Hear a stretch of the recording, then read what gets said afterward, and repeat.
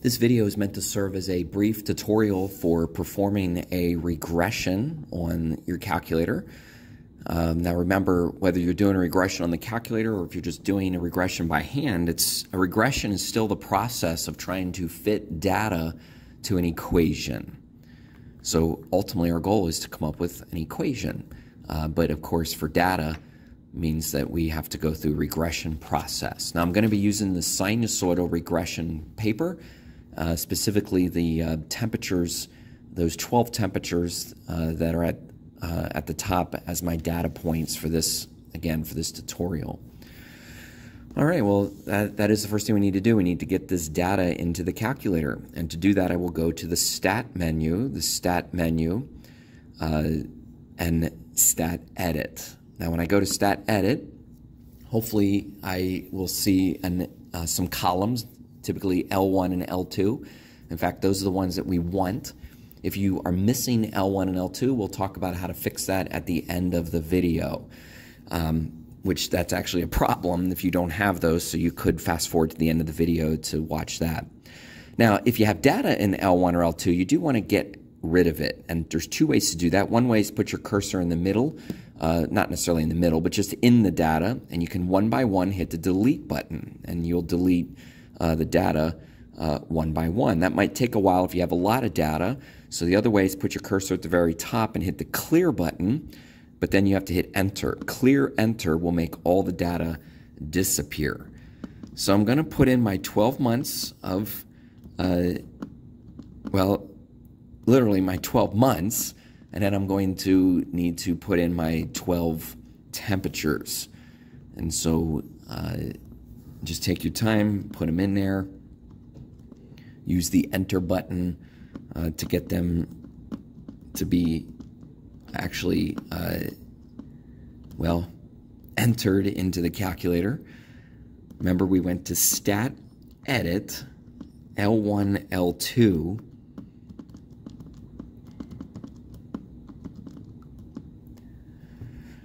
Okay, and what we want to do now is we want to get this data graphed. Now, to get this data graphed, it's a little bit more work than just hitting the graph button.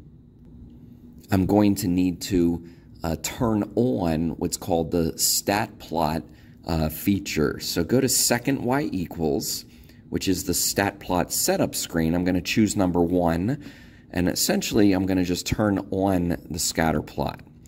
Okay, you say, what's the big deal here? Well, the calculator doesn't normally look for data unless you tell it to. So when we turn on the scatter plot, it's going to look in L1 and L2. You can see that that's part of this screen, and it's going to then graph that data as a scatter plot. I could change the type of graph. I could change it to a line graph. A histogram doesn't make sense, and so we just kind of default to the ones that are here. One more thing, you got to change the window. You got to make the window match the kind of data that we typed in. So I think our data was more like 12 months. I'm going to go from 0 to 13 because I like to sometimes go a little bit beyond the edges of the data. And the Y window, it's the same thing. It's my temperatures. So I like to start at 0 because I can. And I know the highest temperature is 85 degrees, but let's go to 100 degrees. Just because, again, we can. So we're making our window kind of match the data. Now, what's this X scale and Y scale? Well, it's just the size of the little tick marks on the screen. It's purely a visual thing. But if you want to make your Y scale so that it goes by like 10 degrees, sure, you can change that. It's not going to affect anything algebraically. Okay, if you followed my steps and you turned on the scatter plot and you changed your window, you can hit the graph button, and you should get our scatter plot that, of course, looks like it should be part of a sine wave. Now, if you didn't get this, or if you got some extra lines that are drawing, I'll talk about some other common mistakes, again, when we get to the end of the video. Let's continue now and try to get the equation for this, the regression equation for this data. We're going to go back to the stat screen, this time over to Calc, and honestly, this is kind of a goldmine of calculations. Most of these are regression calculations. You can see that there's a linear regression, but we want all the way down at the bottom the sinusoidal regression. So I'm going to choose sine reg, enter, enter. Some of you have a newer kind of calculator where you get an extra setup screen. You're just going to slide down to calculate and hit enter again on the word calculate. And so here we go. I get my values that will make the regression equation. Notice that the A value is the amplitude. The B value, it's not the period, but it affects the period. The C value is affecting the shift, and the D value is the midline or the vertical shift. Now, the one thing that's true about this regression equation is that it is in radians. What that means is that when we use the equation, which we're going to do next, we would have to make sure our calculator is in radians. That way, it computes the values in a way that makes sense. So what are we going to do next? We're going to, well, we're going to make sure our calculator is in radians. The truth is I maybe should have checked that beforehand, but it's not a big deal. It still works out. But I'm going to put my calculator in radians so that when I graph this equation, I'm going to graph this equation on the regular y equals screen. Again, my graph actually makes sense. Notice I'm typing in the regression equation to about 2 decimal places.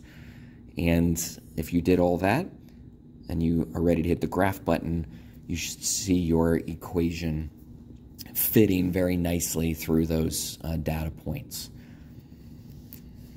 And then, of course, we can do whatever we want now that we have this equation. We can trace it if we want, not knock the phone over, but we can trace the equation.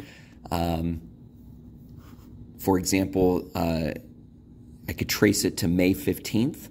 Of course, when I hit the trace button, it defaults to tracing the scatter plot. You can see in the upper left corner, it's tracing the scatter plot. But if I hit the up or down arrow, I will be able to toggle to the other graphs that are on the screen.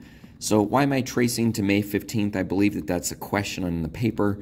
May 15th is the same as 5.5, so I can actually type or go exactly to 5.5 and see that the temperature would be right around 77.4 degrees.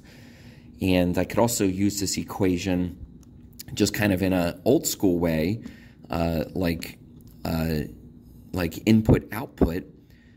I could actually input 5.5. And that's kind of nice. Also, of course, it comes out to be the same value because that's still the y value of the graph. That's your regression equation tutorial. Now, a couple common mistakes. One of the first common mistakes is when kids either accidentally or a previous student accidentally deletes the entire column. Now remember, if I'm up here at the top, what I really want to do is hit clear. Let's say I accidentally hit delete, and oh my gosh, I just deleted L2. Now, how do I get L2 to come back? Well, if you scroll over to the end, you'll see there's a blank space, and that space is designated for L2. But the problem is that I'd like these columns to be right beside each other. So what I actually need to do is make the same mistake 4 more times. I need to delete all the other columns so that I now can sort of start over. I can put L2. Now that's second 2. Second 2 is going to enable you to get the symbol L2. And then maybe it would be nice if I get those other columns back into place, at least the names of those columns. So I'm doing second 3, second 4, second 5, and second 6. And now my columns are back. Another common mistake is when students do not change their calculator to radians and try to graph their regression equation. And we wonder why our graph just looks like a straight line. Well, it's because the calculator thinks that that equation was in in degrees, so it's like a whole different format. Another common mistake is that students will forget the letter X. And if we forget the letter X, maybe we did remember radians, but let's say we forgot to type the letter X, and we still get a straight line.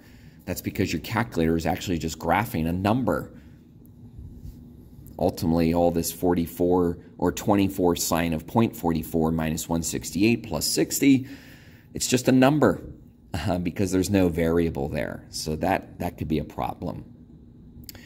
And if you got any type of errors, it could be that your window was mistyped. What's a common way to mistype a window?